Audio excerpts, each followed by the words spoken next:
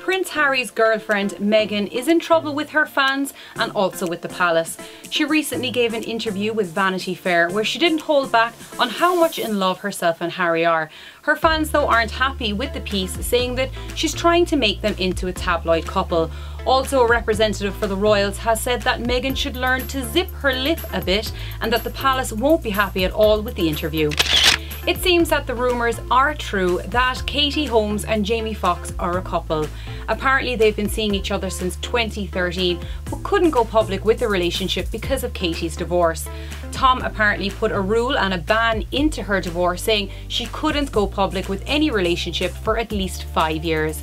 That 5 years is now up and she was seen hand in hand with Jamie strolling along a beach in Malibu. The brothers from Hudson Taylor popped in here to have a quick chat with us on the Showbiz Minute. Yeah.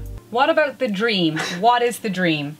How do you know that you are where you want to be in life? What's your goal? The dream, I suppose, would be to just carry on kind of being able to live playing music and doing that. Yeah, we're living in the dream right now. Okay, you're living the dream. We're lucky to be able to be doing what we do and to love what we do.